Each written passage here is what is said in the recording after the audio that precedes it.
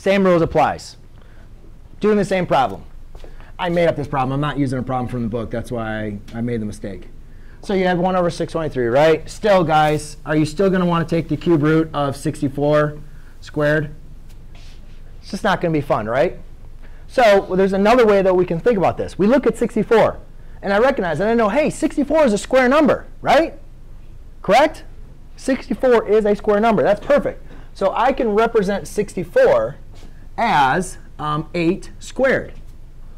So now let's take a look at this. If I replaced 8 squared as negative 2/3, then I'd have 8 times 2 over 1 times negative 2 over 3. Right? Because you'd multiply the fractions. Now that's cool, but then that just turns it to a negative 4/3. Not really still helping me out. What power do you think would be nice? Do you guys agree with me? If I could rewrite this to the 3rd power, then the 3's would divide out. Do you guys see that?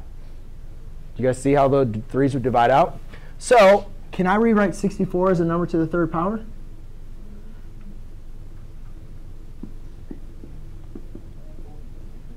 Four to the 3rd power. And that was the problem with my last 81. You can't write to the 3rd power. I was thinking of my math. I should have done 4th.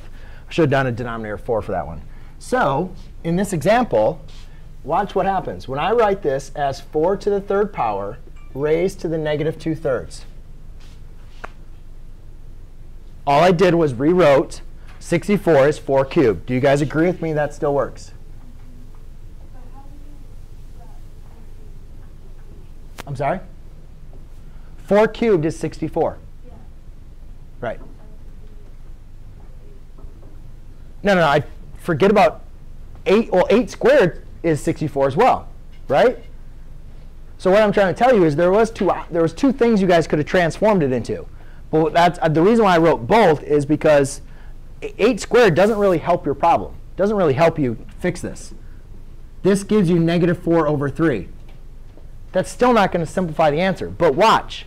When I do it this way, I get 3 over 1 times negative 2/3.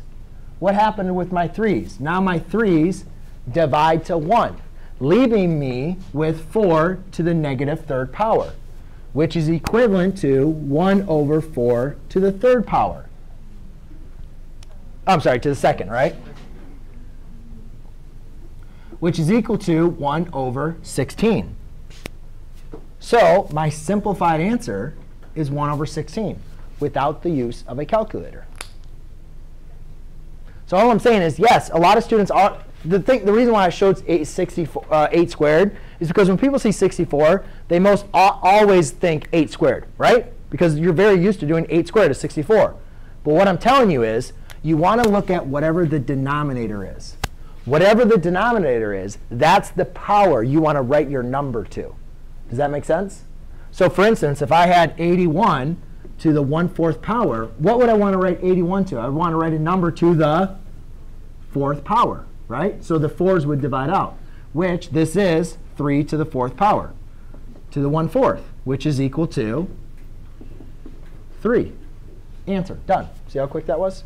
So as long as you can write your exponent to the same power as the denominator of what it's being raised to, you can simplify it. Anybody have any questions on that? All right. Interesting. Asking how to improve his grades and then texting while teaching. It's OK. You actually don't need your phone out at all. You can actually put that away.